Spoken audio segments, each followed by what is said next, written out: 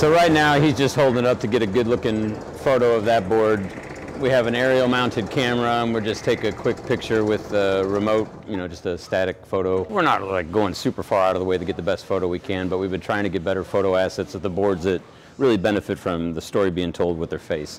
Some boards are just pretty generic boards and have nothing really noteworthy about them, but like those had a real nice charm. Just look at them, you're like, that's a really good looking board. So that's the type of thing we want people to know, hey, this is on the showroom today, come on out and have a look, or give me a call if you want to know more information about it. But it takes time to do this, but I think it's worth it because we can really show people, before they drive across town, these are a pretty good batch of walnut we have in, come in and have a look.